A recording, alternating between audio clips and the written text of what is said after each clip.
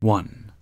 When I was about 7 years old, my father bought a few hundred acres in southern Mississippi, about 1.5 hours west of Mobile, Alabama. He built a small cabin on top of a hill that was in the middle of a large field surrounded by woods. This house was about 5 miles from a paved road. To get to our land, it took nearly 10 minutes of driving down dirt roads from the main highway, which was south of the house. About a quarter mile north from the house, he built a small lake, more like a pond. It was about the length of a football field, but wider. To get to the lake from the house, you could take Route A, which was a hard, packed dirt road that was lined with dogwood trees. It was beautiful in the spring. Route B was about 100 yards east of Dogwood Lane, and we named it Vampire Trail because it was always so gloomy.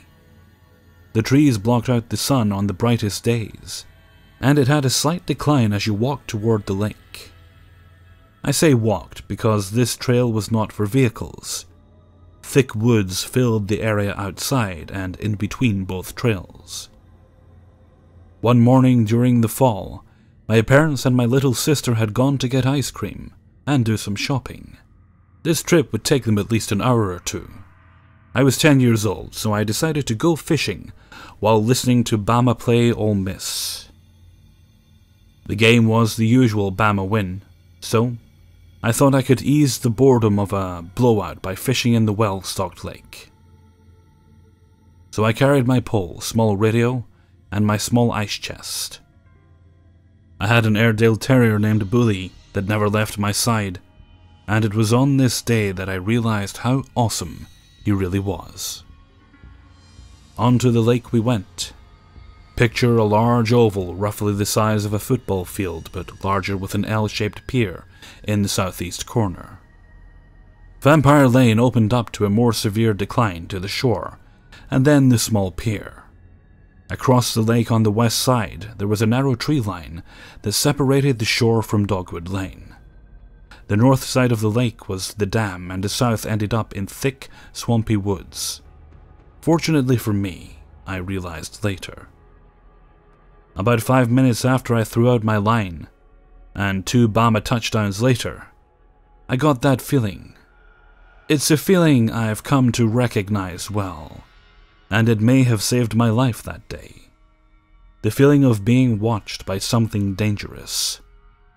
Bully must have felt it too, because a few seconds later, I could hear him growling low and staring across the lake to the west, to the tree line that separated Dogwood Lane from the lake.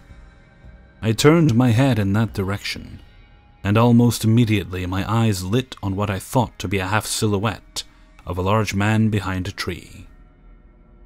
It was too far to make out details, but close enough to be sure of what I was seeing. Almost 5 minutes went by, and right before I scolded myself for an overactive imagination, the half-silhouette moved behind a tree slowly.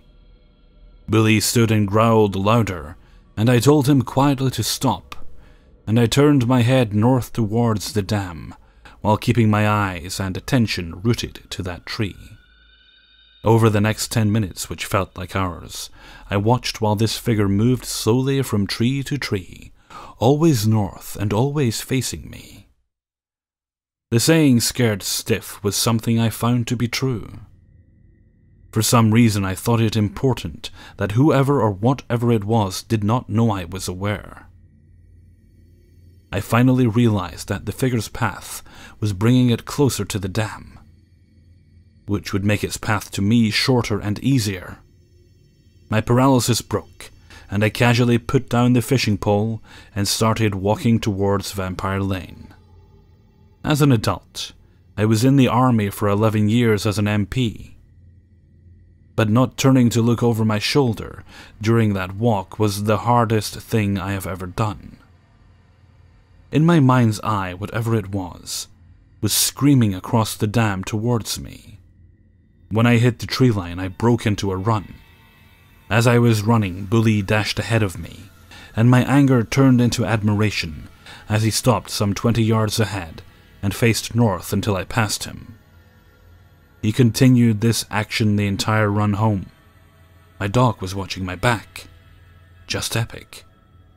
Although I can grasp the awesomeness of this now, at the time I was so scared that I was literally sick.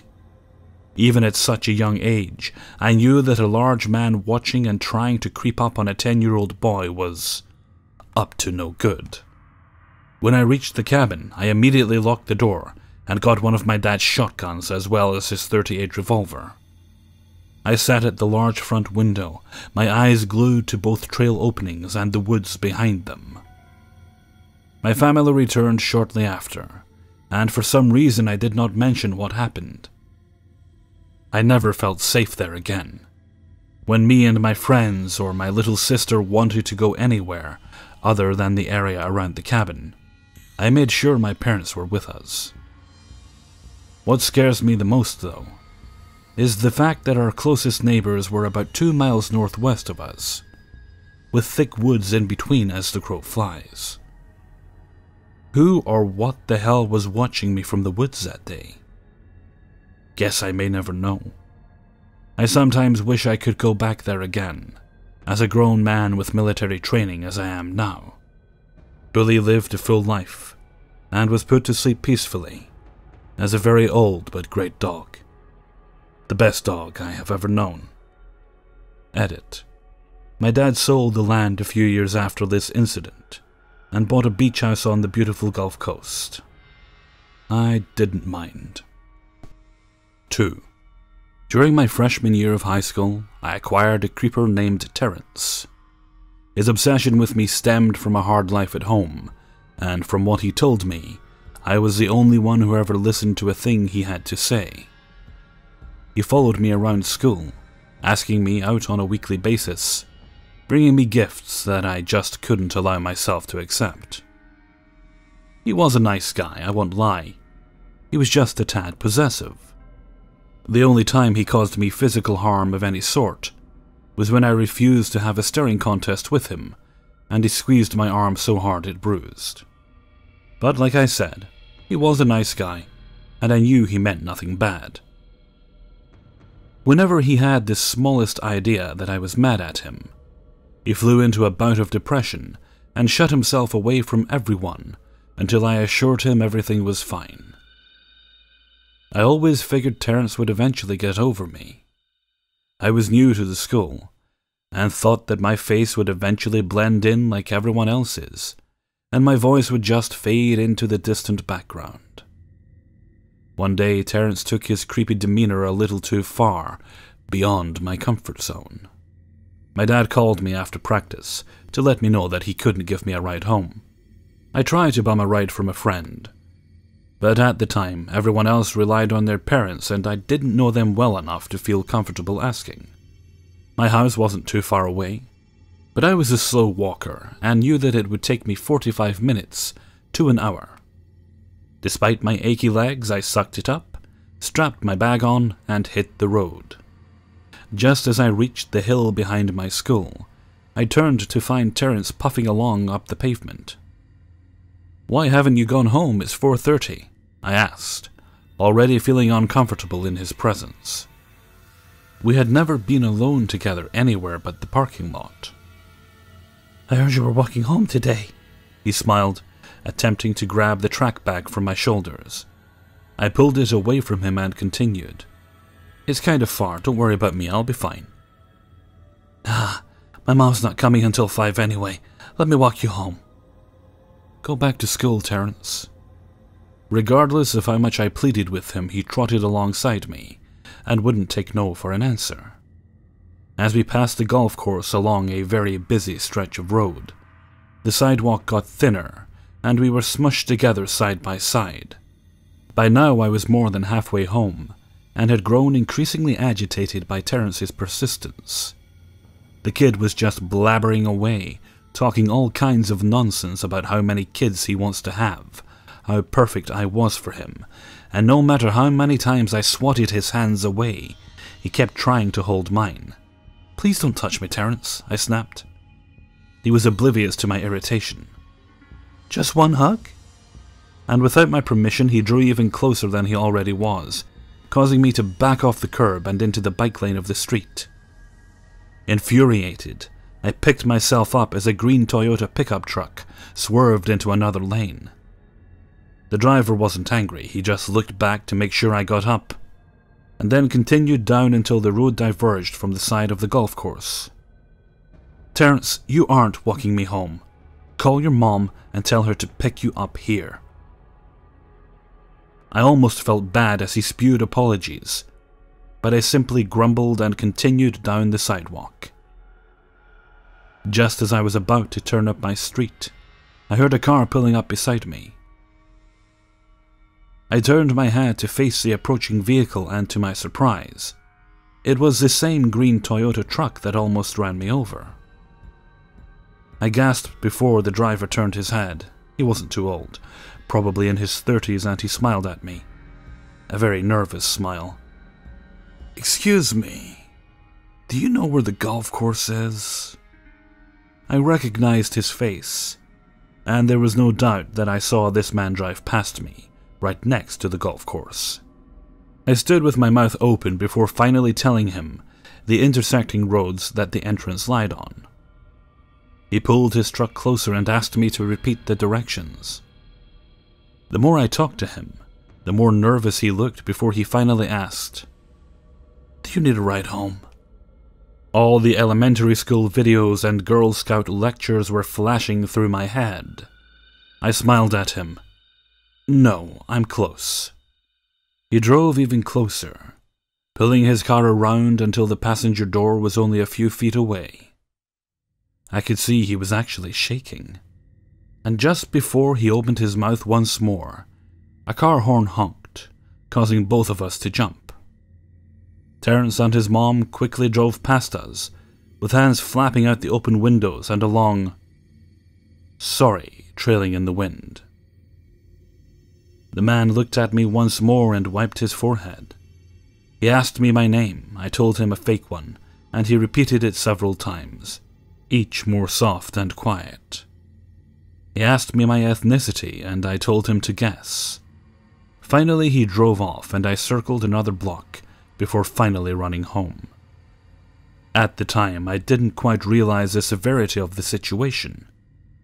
I knew that this was not something that anybody was supposed to ask a girl who was walking home alone. But the more I thought, the more I realized that this guy probably had something else on his mind. I didn't even see golf clubs in his car. My house was quite the detour from the road he had been driving on. There was no way he would have took so many extra turns unless he was following me. I like to think that it was because of Terence's persistence. Nothing beyond a rather creepy encounter happened that day. Sometimes not all creepers have bad intentions. 3. I'm 22. I live alone in a one-bedroom apartment, which actually looks more like a motel room with a tiny kitchen in it. Despite its small size, I have managed to distribute all my furniture and appliances to give it a very comfy feeling to it. Next to the entrance door there is the TV space with a two-person sofa, a red armchair and a wooden coffee table.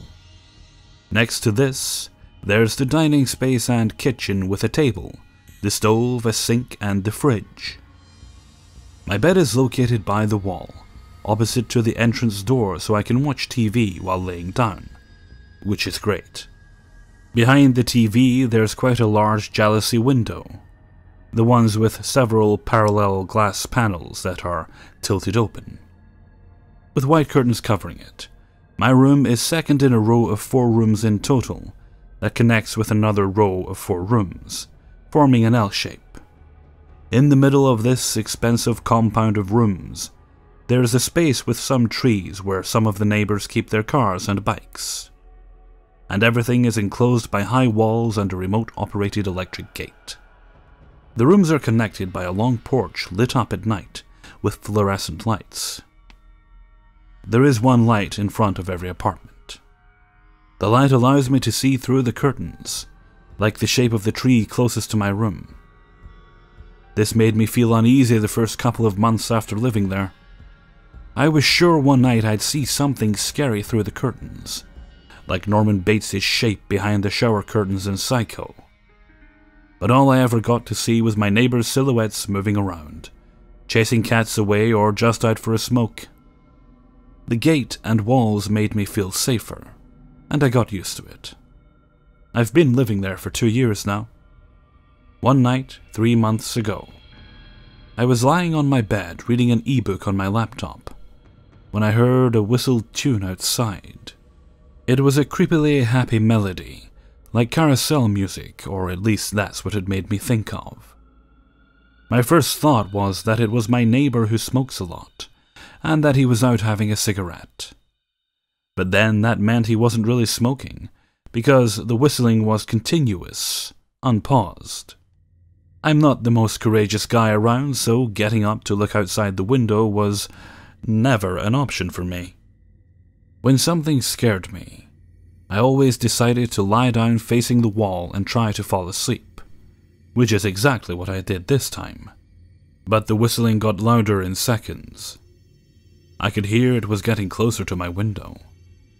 I got shivers running down my spine, and I closed my eyes tightly, hoping it was the lady next door drunk again and trying to find her way into her room. The whistling got even louder now. It was right in front of my room. I turned around slowly away from the wall to face my apartment, and then I saw it. Through the white curtains I could see the distinctive shape of a man with long hair, and he was facing directly towards my room. He didn't move. He was just standing there, whistling this horrible tune that made me feel inside a horror movie and start sweating. Was this some kind of pervert trying to watch me sleeping or something? But he didn't move. He stood there for what felt like hours, not moving a single muscle. I'm not sure why, but now it was clear to me that he wasn't one of the neighbors. I wondered if anybody else in the place had heard him. I couldn't turn my eyes away from him. I thought about all the psychos from scary stories, and that if I pulled the curtains aside, I would see the most twisted face staring at me. I armed myself with courage to mutter the words, "Who's there?" which barely came out of my mouth. No answer. The silhouette just stood there, still whistling.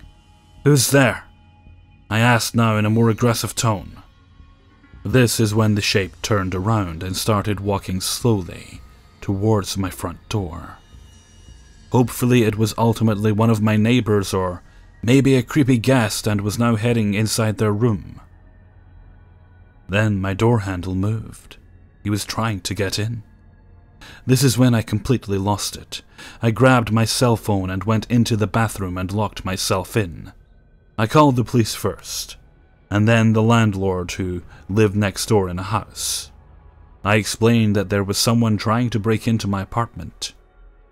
I was sure I'd be dead by the time they came, but it turned out the whistler had given up. The police would get him now, but they couldn't find anybody. When the police arrived, I told them what had happened, and they searched the entire neighborhood. One of the neighbors said she had seen everything from her room, but did not have a cell phone to call anyone.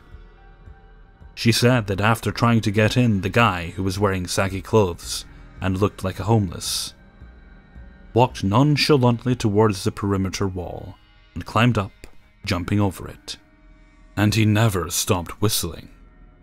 The landlord got electric barbed wire on top of the walls after this. This is pretty common in my country actually, since it's pretty dangerous everywhere, and I haven't seen anything but that tree through the curtains since then. I still sleep with my face turned to the wall, but I always think I'll hear that whistling again.